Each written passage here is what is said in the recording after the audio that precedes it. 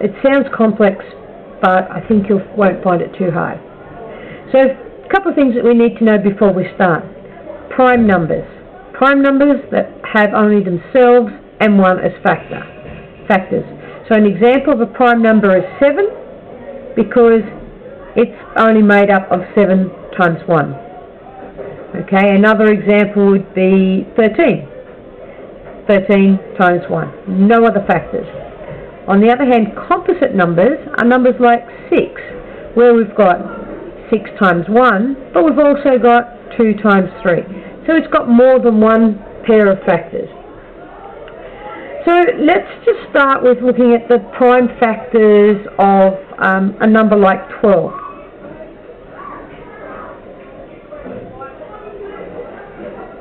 So the first thing we do is we create a number tree. So writing down the number 12. And then we will choose, obviously 12 is not a prime number, it's a composite number, and it's made up of multiple factors. So let's start with 3 times 4. So 3 times 4 equals 12.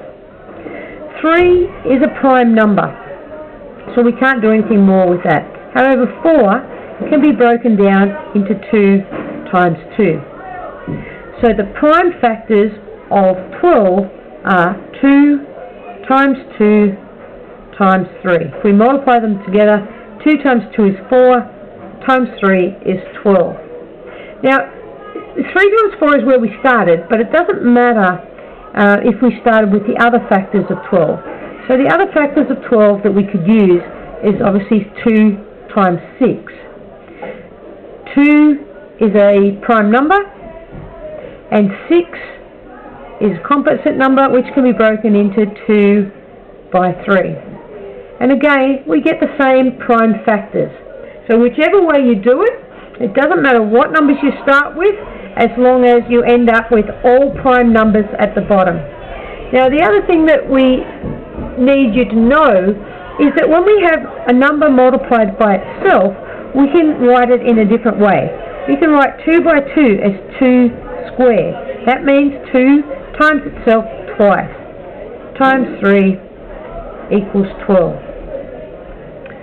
Okay, and that's all there is to it. One more quick example of creating prime factors is if I take the number 48 and we'll break that down. 4 times 12. Neither of those are prime factors. 4 we can break down into 2 by 2, and 2 are prime numbers. 12 we can break down into 2 and 6. 2 is a prime number, but 6 isn't. And 6 we can break down to 2 and 3, both of which are prime numbers.